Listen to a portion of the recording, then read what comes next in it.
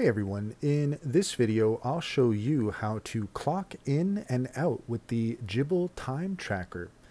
In order to do so, you're going to want to come to your dashboard if you have that installed already, or if you're using the web browser.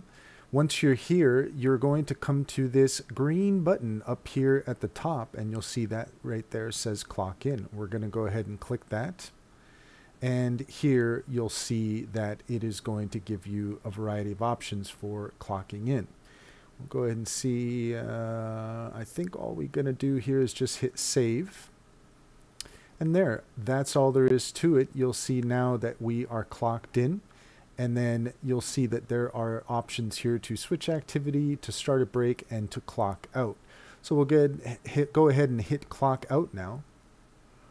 And you'll see now that it's going to give you this other option as well. And then you can just hit save at the bottom.